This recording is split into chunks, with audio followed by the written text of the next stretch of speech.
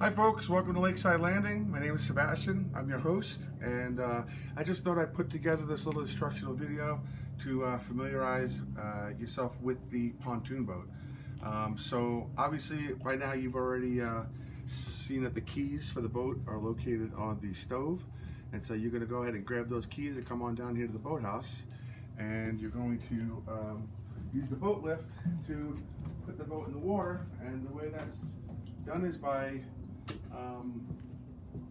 taking the handle over here and moving it to the left. That's going to put the pontoon in the water.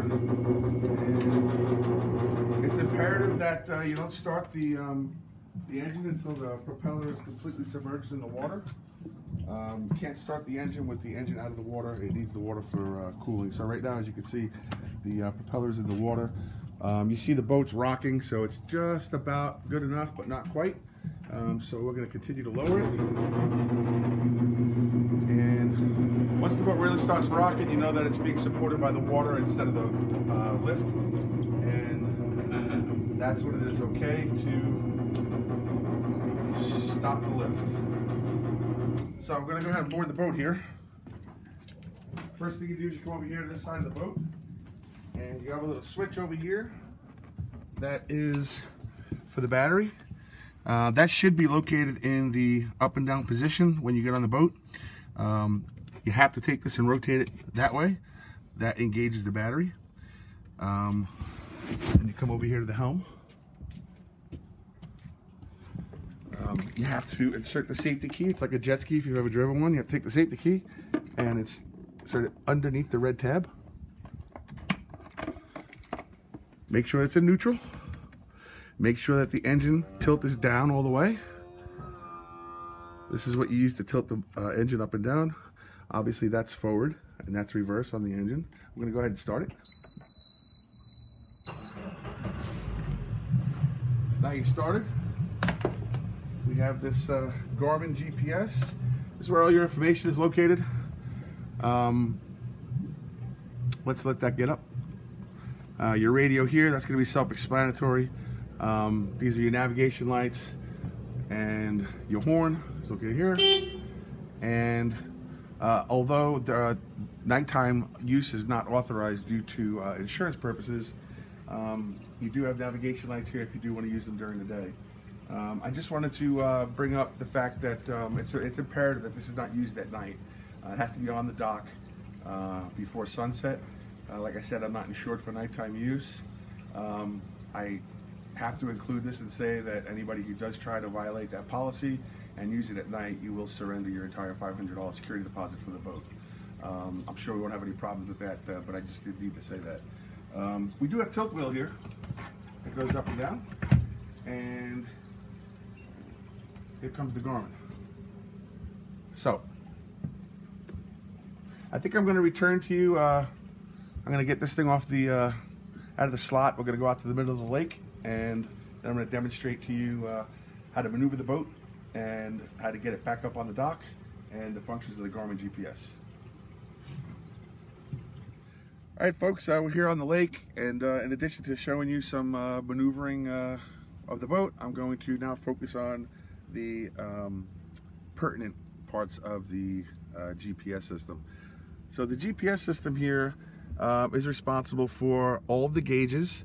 It also has the charts and the GPS, and this is how you find out if your gas tank is full or not. I'll go ahead and demonstrate that to you. So you go to the home page, home. Now you're on the settings. Go to gauges, go to engine, and you can see we have a full tank of gas. It's imperative that you always return it with a full tank of gas. It's much like the rented car. You'll get it with a full tank of gas, and you have to return it with a full tank of gas. Otherwise, your security deposit will be charged to fill up the tank. And then you have the RPMs here, and this is the trim position. So I have it trimmed out perfectly right now for when you're at full speed. If you'll notice, it's halfway between 3/4 all the way down and midway. So that's where you want it if you want to have optimal trim. So you'll notice when you go up, that's going up. When you go down, it's going down. Right about there is where you want it for your optimal trim when you're at full speed. If we go back here, we're going to go into charts, navigation charts. So here's the whole lake. This is all Lake Tillery. You can scroll through, you can rotate it. So here is the South Dam, okay? This over here is Lily's Bridge Marina.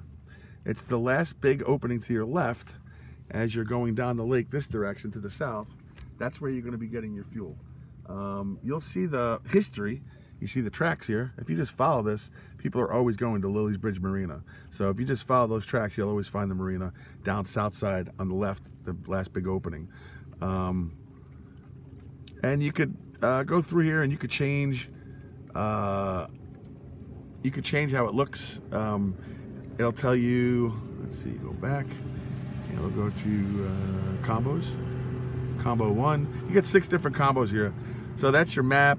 That's your 3D map. And over here you got your speed, your heading, the water temperature, and the depth, which is important when you're going into coves. This is a screen I would have up if I'm going into a cove, so that I would know what the depth is, if you need to raise your propeller or not. So that's pretty much all I'm going to tell you about this. Each individual, as they get in there and screw around with it, you'll become more comfortable with it.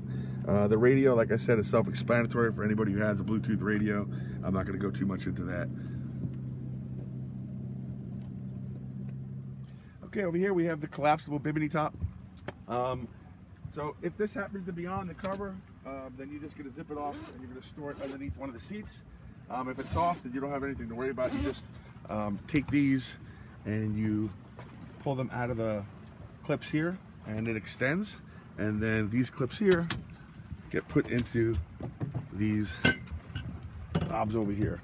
Now, I do want to reiterate here one time that one of the most important things, if you don't remember anything else, is you cannot pull this boat back onto my dock with the bimini top up. It will rip the bimini top off.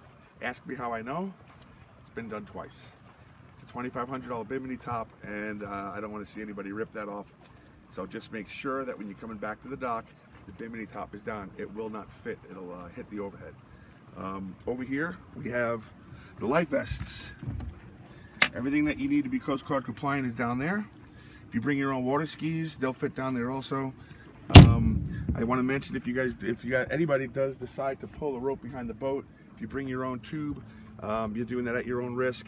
It's very easy to get those cords, or I should say ropes, stuck in the propeller, which is a nightmare. So if you do pull a tube, please monitor your rope position at all times, especially when going in reverse.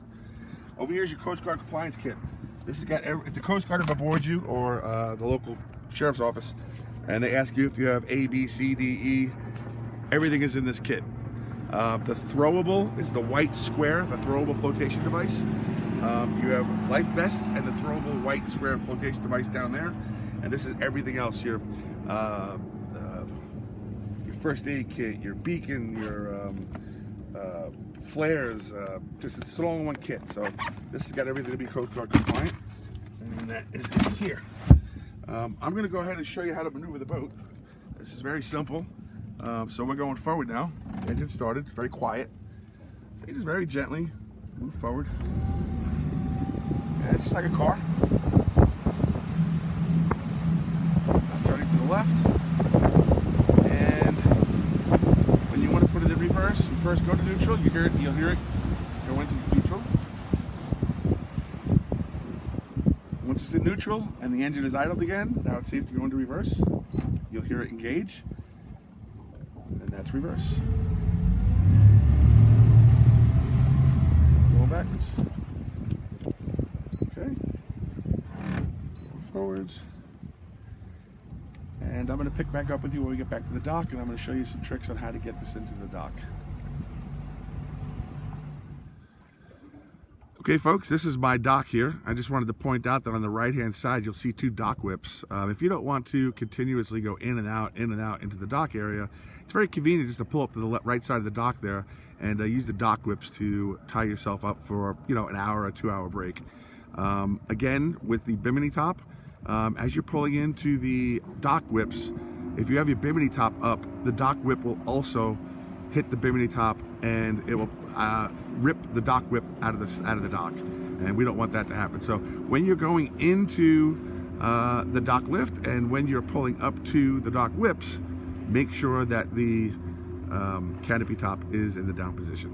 So when you come in and approach the dock, you have to judge which way the current's going. Today we don't have much current, but sometimes there's a swift left or swift right current depending on the day and the wind. So today we're pretty much just going to line up straight in. If it was coming from the right, you're going to line up to the right and kind of crab your way into the dock area. But you really want to approach at a very slow speed.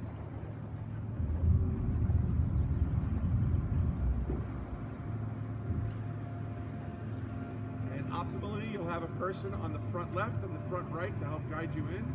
I don't have that today. So I sense a little bit of a right to left current, so I'm starting to move it over to the right so it can push me to the left. And you'll notice how slowly I'm bringing it in. Right now you would normally have somebody on the front, left and right to grab those posts, which I don't have today.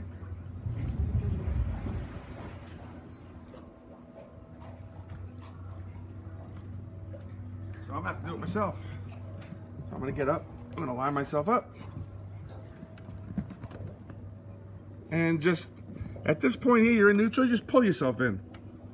You can see as I'm doing now, I'm just pulling myself in. Like I said, you usually have somebody on the front, left and right, and somebody be manning in neutral as you're coming in. And that's it.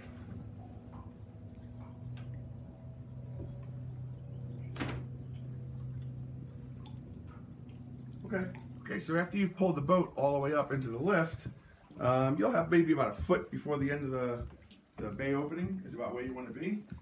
You're going to go ahead and have somebody come out of the pontoon and make sure that each outer pontoon is straddling the wood lift, and then you're going to lift the boat out of the water until it stops rocking. It usually takes about 2 minutes until it's completely out of the water.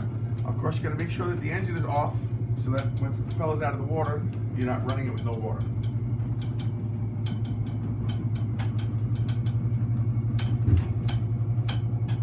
So at this point, this is comfortably sitting in the cradles on the left and the right side of the lift, and we're all set. You're going to come back into the boat. By the way, to open this door, you lift. That's how to open all doors on this, the rear and the two sides. So you're going to come in the boat. You're going to turn it off. You're going to take this out, and you're in the neutral position. There's really no need to disconnect the battery and turn the switch off. My maintainer will come and he'll do that after each rental. I believe that that's everything that you need to know to safely operate the boat. If you have any questions, I'm available at 631-445-3391. Thank you for your patience and for listening to this video. You guys enjoy your time here on Lake Tillery, and that's it.